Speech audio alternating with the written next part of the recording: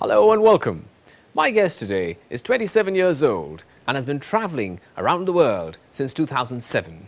He has visited 93 countries already and plans to visit every country on earth. He believes that his travels will bring more understanding across the globe. Welcome, Ahmed. Welcome. You're out to set a record of sorts. You want to be the first human to have traveled to all countries on earth. Is it the motivating factor for you to set these records? For sure. You know, being just in every country in the world, this is my mission, but not just like being in every country in the world. I want to spread my message, which is freedom, happiness, and peace. One word united without racism, one word united without any borders. This is the message, because I believe that just traveling or doing anything without the message and without something that you believe in, is, it won't be like this great thing you're doing, So I have to spread my message in every country and every single street I'm going and walking in every country in the world. This is the mission, and this is what I'm willing to die for it in my travel. You've already been to 93 countries, but let's look at the records first. What are the records you want to set? Because you already have one in mind of traveling to all countries on earth. I want to be the first human to raise his country flag in every country in the world, promoting his country and promoting humanity in every country in the world. This is something that's never been done by any nationality from zillion years ago in history. It's never been done, so it's totally new. And I believe, why I'm doing this, because I believe that Egypt is the first civilization ever in the world. So this is the main thing I'm trying to do, to make something truly Egyptian, to begin something for humanity from the beginning again, that Egypt make an infrastructure for this message all over the globe again. This is something I think I'm really proud that I'm doing something like this. You're about halfway there. You've done 93 countries and you have about 100 more to go. You've been at it since 2007. When do you think you will complete your task? I've been traveling from 2007 till this moment. I'm here in India, and I'm very, very glad that I'm here in India, because it was a passion from long years ago. Even when I wrote my dream list, which I wrote it from when I was 14, I can show it to you also. It have one of the dreams is to come to do something in India.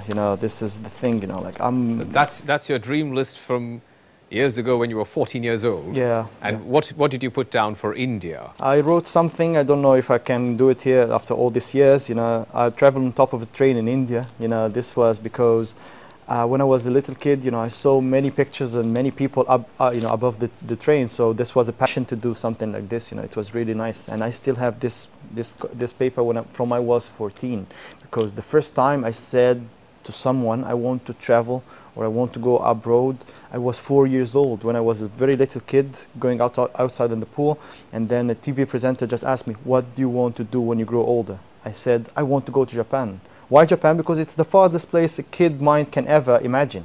This is the thing. And from that point, I was just playing, drawing planes on the wall, writing every time that please God help me to go abroad and travel all over the world. And I did it, because once you have a dream, you have to protect it and you have to believe in your dream. From that point, you can't let anyone put his finger on in your face and tell you, you can't do this. But people must have done that. People must have said, how will you get the money for starters? Absolutely. So how did you get it? The first one who put his finger in my face and said, you won't do something like this, was my parents, was my mom.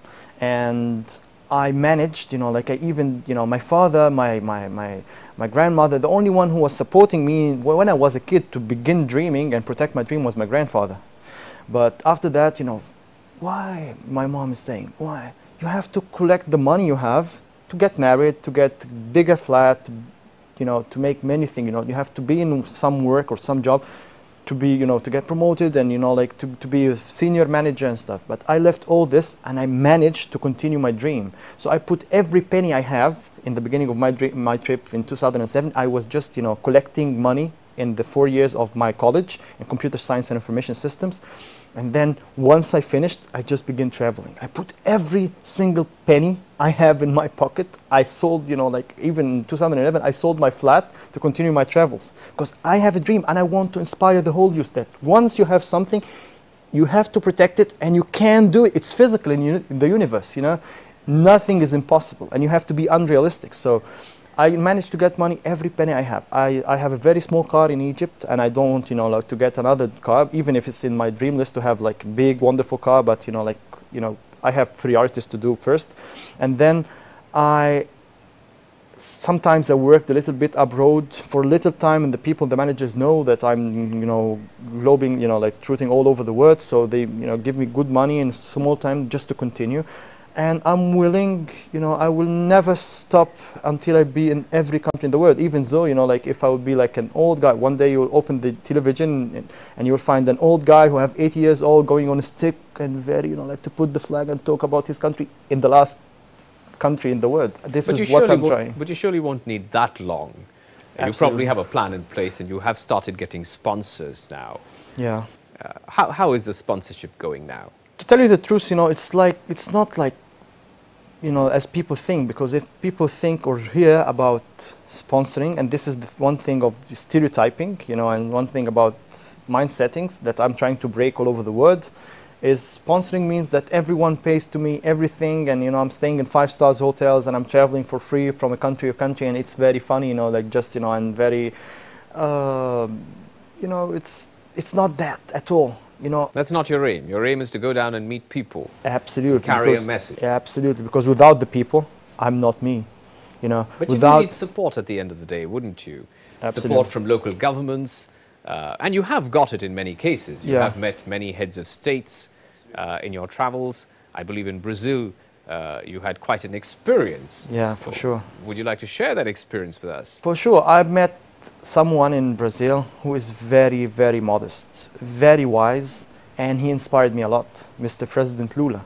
And I wish, you know, because I know that he's now, you know, like he have some, you know, like the cancer in his throat, and I hope, and I'm willing to go again to Brazil and, you know, wish him to get well soon and meet him again, because he inspired me a lot. Because, you know, for sure everyone is watching us will know the history of this guy. You know, he made something and he had a dream, and, you know, he loved his country. Because the thing is, from my travels, as I told you, now I have the sponsorship of Ministry of Foreign Affairs. They are trying to support me, not sponsoring, but no one give me any kind of money. So Ministry of Foreign Affairs of Egypt is supporting my trips by, you know, by facilitating visas, by facilitating my trips in some countries and stuff. But let me ask you about who are the other people who have inspired you along your journey so far? I'm getting inspired by everyone who succeeded in his life, because life is risk. And I can accept failure, but I can't accept not trying. So I see, like, Walt Disney inspired me, because this guy, for example, he was fired from his, you know, job as a journalist because they said that he don't have any original idea and he don't have any imagination, and he's become Walt Disney. You know, like many people. Winston Churchill. You know, you'll find President Lula. You will find Michael Jordan. You'll find many people inspired me. Even though the people who had very bad history also, they inspired me because they prevented me from doing something that they did. You know, because the thing is, you have to learn from history what you want exactly, what happened. But let's talk of the people who you've met. Yeah. Out of the people you've met, who are the ones that have inspired you? My grandfather, my father, Mr. President Lula, Mrs. Cristina Fernandez, the president of Argentina, because she's a woman, and, you know, like to be a president and to make, you know the development she made in her country. One of the people who really inspired me was the Pope Shenouda. You know, for sure he died. You know, I took his last signature on my flag. I'm traveling all over the world. He is very wise person. And, you know, when he met me and he was very ill. Just to support the message of we are just one human, and the message of unity. Because Egypt, if the Muslims and the Christians, they didn't unite together, it will be, you know, a disaster, because we are just one, and this is the unity. So he inspired me a lot by his talks. Many other people, you know, like inspired me when I met many ambassadors. Inspired me, many many people inspired me, you know, like by many ways. So I can't. And you are now making a documentary on your travels. Yes. And you're planning to document everything in a book as well. Are you planning to bring it out phase-wise, or you're going to wait to the end and then bring the entire works out? At the beginning of my travels, I was supposed to write a book for all the journey, and then to make a documentary when I finish everything. But while traveling, you realize that it's very, very huge. And the world is dynamic. Things are changing. Exactly. What you saw in 2007... it's not the same now. It would not be the same now. So don't you think you may It's be time. dated? Yeah, I think it's time to begin writing my book. Maybe writing it in a way that I have to talk with many people to see the best way to write it, because I want it to be from 7 to 77, you know, this type of books that even a child and his grandfather, they can read the same book and they get inspired. And the same thing I want to do to the documentary, but now I'm searching for, and I hope that a very good channel that will, you know, like make it and spread it to all the people, and they have very good viewers that can learn from these documentaries, because I want to open the eyes of the people that seeing is believing. You know, I'm going in the streets talking to people I don't know. I never make an, you know, like a video with someone I know on the street. I don't know anyone, and it opened, you know, this smile opened the doors of heaven with everyone. So I have a documentary which is truly unique, because nothing is prepared and nothing is fake. You know, this is normal. We walk in the streets, we make videos with everyone we meet, and everyone have a different story, because everyone you see on the street have a different story that he shared with us on the videos. This is the unique thing about my travels, and this is what I hope that will really break the racism and break the borders between the countries, not just between Egypt and India. No, I'm ambassador at the people and in the media told me that I'm the unusual ambassador of Egypt and the ambassador of humanity. Because, for example, I came to India, I went to Brazil, I went to Russia, I went to every place, and I'm showing the people their reality. So when I go, for example, to other country and they say something about India, for example, that India is just you walk and you find the elephants in the streets or whatever, you know, you know, they say.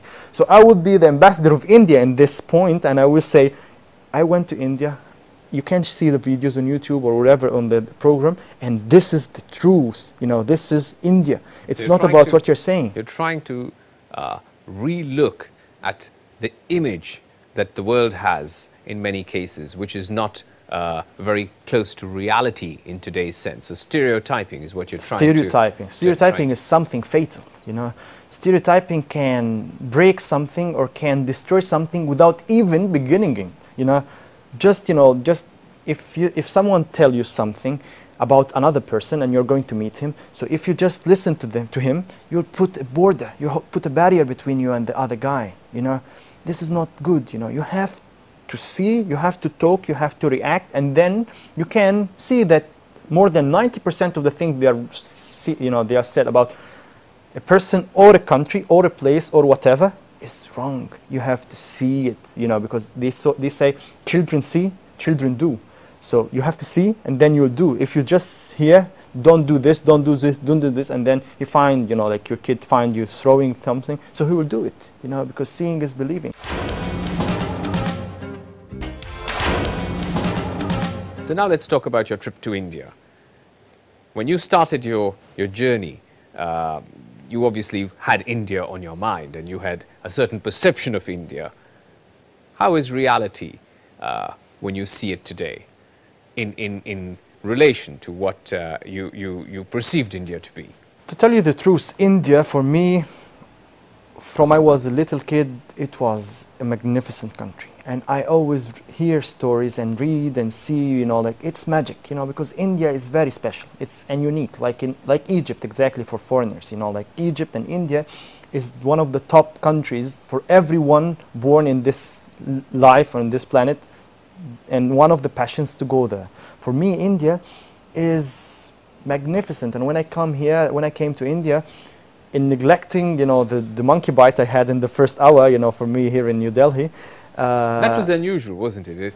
Absolutely. How did you manage to get bitten by a monkey? I was just walking. The first hour I just came to the embassy, put my stuff, and then I'm walking around the embassy, and I found, you know, like we found some monkeys, so absolutely we want to do good video, you know, like for people to see. So we were just giving them food, and then I found a monkey on my back, biting me in my back, and that's it, you know, like I found myself in the hospital. But I think from my own point of view, this is a very good experience. This is new and this is unique. You know, how many people have, you know, like been never bitten in his life and then been by a monkey? This is, I think, for me, it's something special, and it will keep India always in a good thing in my mind. It's not about anything bad, you know. I think it's really nice, even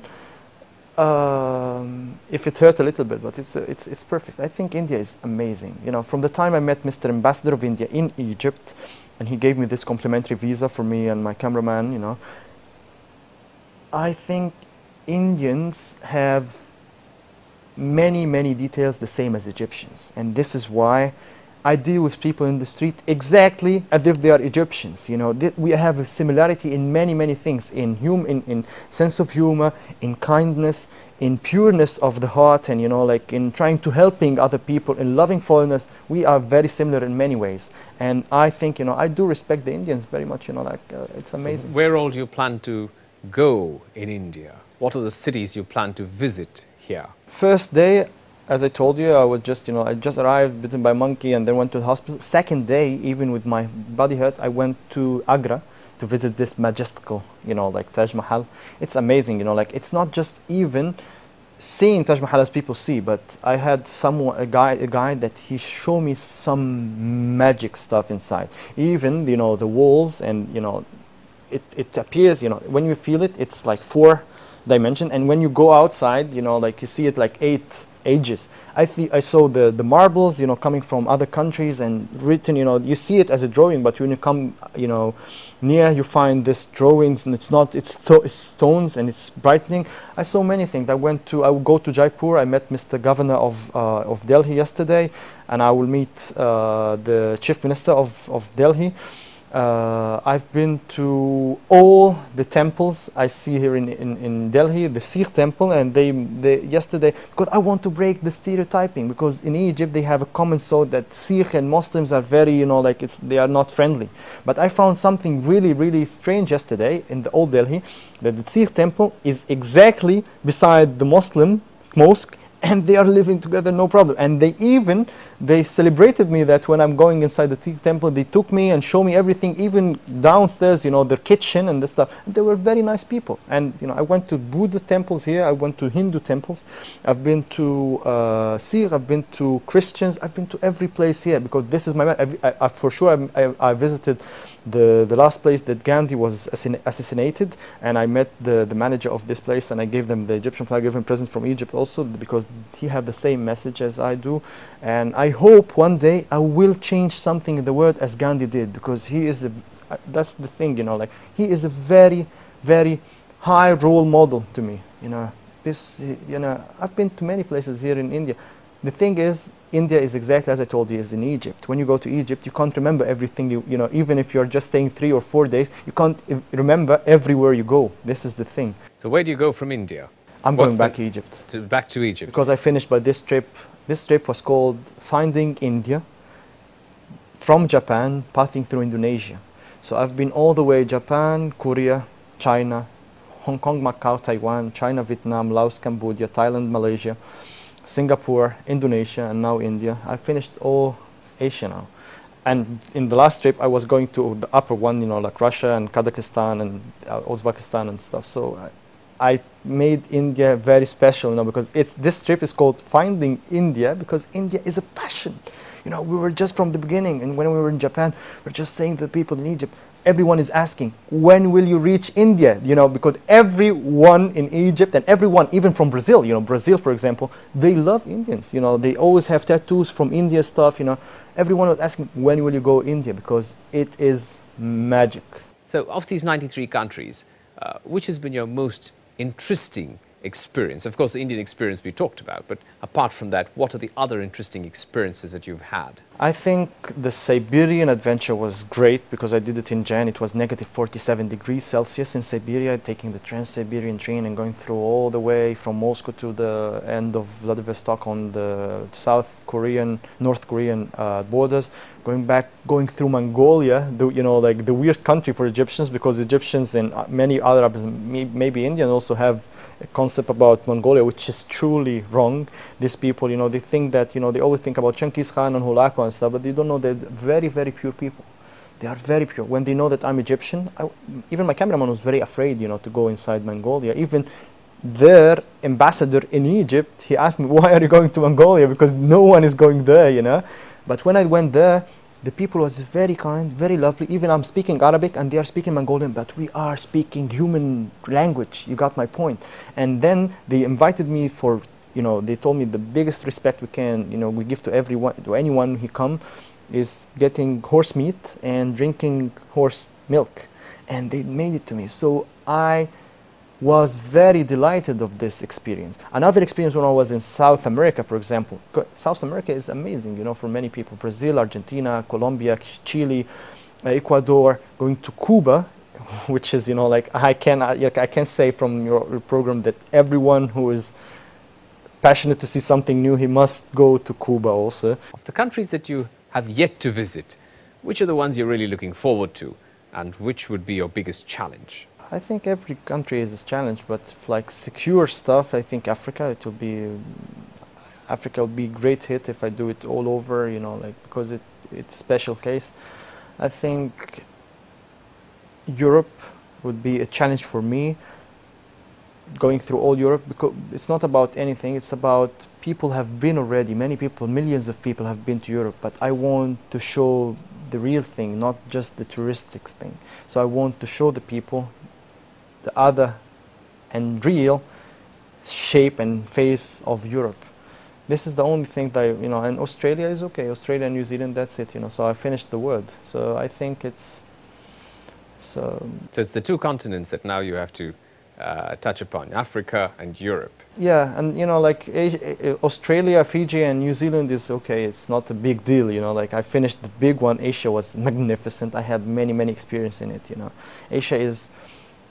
when I just think about what I did in Asia, wow, it's You don't amazing. seem to be tiring at all. You seem to be more energetic with your trips. Where do you draw the energy from? I take my, my energy, I take my smile, and I take my believe more and more in what I'm doing from the people's smile. Because I believe that my life will become better by making others people's life better. So as soon as I get people, when I'm giving presents all over, everywhere I go, like in the streets and everywhere, I just give presents. You look upon yourself more as an explorer and a person who has a message for humanity. Exactly. And that's why you draw energy from that. But somewhere down the line, do you plan to hang up your boots and get back to what you're specializing in, perhaps computers and computer science? Because at the end of the day, maybe this is a passion with you and this is a hobby, but you don't look upon it as a profession, do you? No, I hope that I told you that I hope that I will write a book about my travels in order to continue, like because I love this, this is what I told you, you can be smarter than me, you can be more intelligent than me, you can be more sexy than me, you can be whatever you can, but when we come to traveling and exploring another country, there is two options. You're getting off first, or I'm gonna die, like on it. This is the passion. This is what I'm trying, to prove even to my parents or even to everyone who was against me in the beginning. And now they are the one that they are respecting, and raising hats for me. The same people at the beginning in 2007 was saying, "What are you doing? Like what are you going to do? Why you're going? You're paying your money just to give presents, give stuffs, and give people, like what you gonna, because everyone, as you told me, everyone, as you know, wants to know what I will get back. Until now, I didn't get anything in return. I'm just getting good memories with people. I'm getting people smiling, and I'm getting that I made others people life better. This is making my own life better. This is what I want, but I need it to be more, because that's why I'm in talks now with the United Nations to be the ambassador of goodwill there, and I hope it will, you know, be accepted. At the same time, you avoid getting involved in the politics and economics of a situation. How long will you be able to do that? Because at the end of the day, politics and economics form a very important part of human interaction. As I always say, I don't have any political or religious views. You know, I don't want to divide people. I want to unite every mankind. Well, we wish you luck in your travels, and thank you for sharing your views with us. Thank you. It's a pleasure. And we see you next week. Until then, goodbye.